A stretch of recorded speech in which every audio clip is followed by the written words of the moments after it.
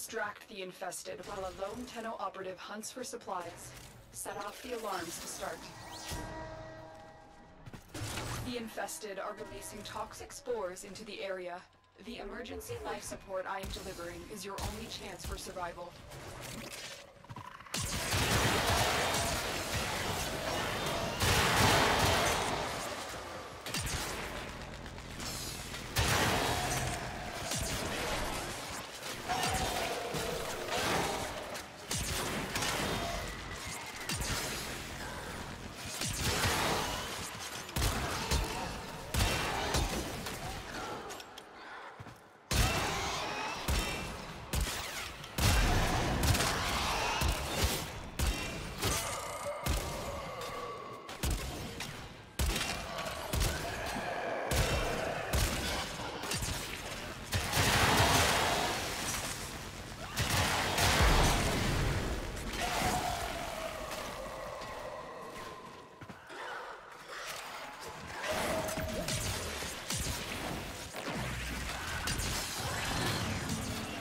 Life support on the way.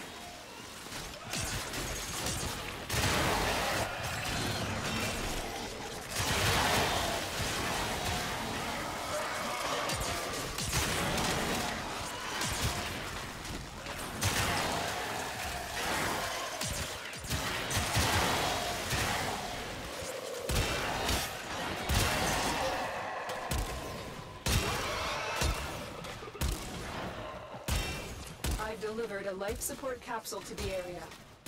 Activating it will buy you more time.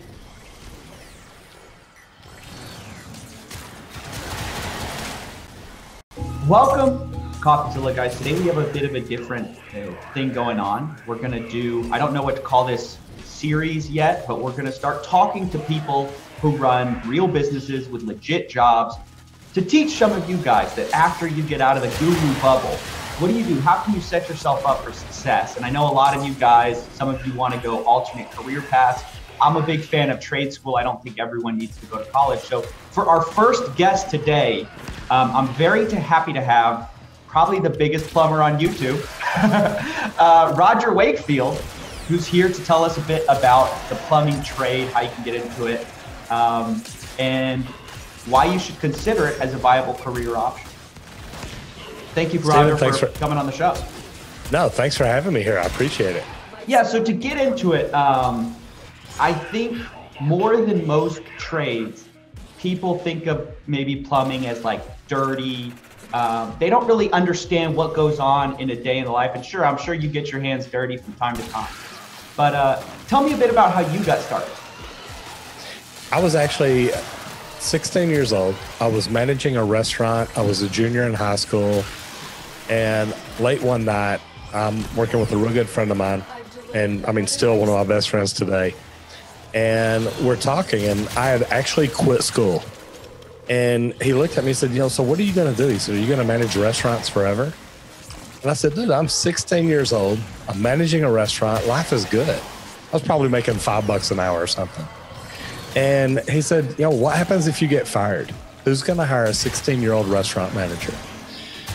And it was crazy. Not long after that, I either quit or got fired. He was telling me that night about his 3 brothers and his father that were all plumbers. And I remembered that conversation. So I contacted one of his brothers. I got into plumbing and I fell in love with it. I found out later that I had to have my diploma or something in order to get my plumbing license. So I went ahead, and luckily I was far enough ahead when I quit.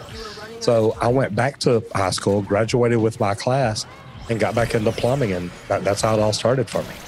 You said you fell in love with it. That's what I'm most interested in, because I think a lot of people, they think of life callings as if some siren in the sky is going to sing down to them and say, you should be a whatever. And I'm of the mindset, this is my personal belief, that you fall in love with what you're an expert at. And as you get better at something, you fall in love with it more because your expertise really conveys a sense of like purpose and meaning. Did you find that to be true, or how did you fall in love with plumbing? In the beginning, it was something I enjoyed. We were literally, it was a remodel. A commercial remodel is the very first project I ever did. But it blew my mind how you could take a building and add on to it and tie on to the existing plumbing, electrical structure and just make it bigger. And I tell people all the time, if you're interested in getting into the trades, and remember, not just plumbing, but the trades. Exactly.